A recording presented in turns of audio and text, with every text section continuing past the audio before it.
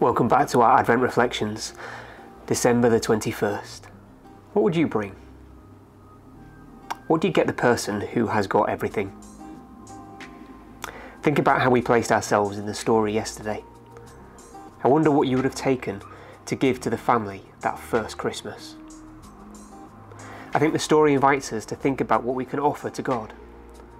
The invitation doesn't just stop after the story has been told at Christmas. You may feel like you don't have a lot to offer God, but I remember getting those first pictures from my kids when they started school. They might not have looked like any masterpieces to anyone else, but I love them, and I have treasured them. God's the same.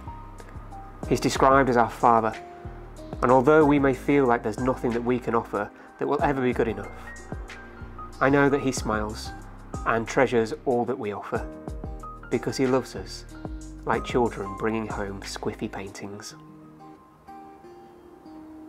Matthew 26. While Jesus was in the town of Bethany, in the home of Simon, a woman came to him with an alabaster jar of very expensive perfume. When she poured it on his head as he was reclining at the table, the disciples saw this and were indignant.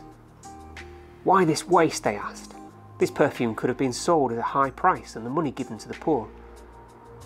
Aware of this, Jesus said to them, "Why are you bothering this woman? She has done a beautiful thing to me.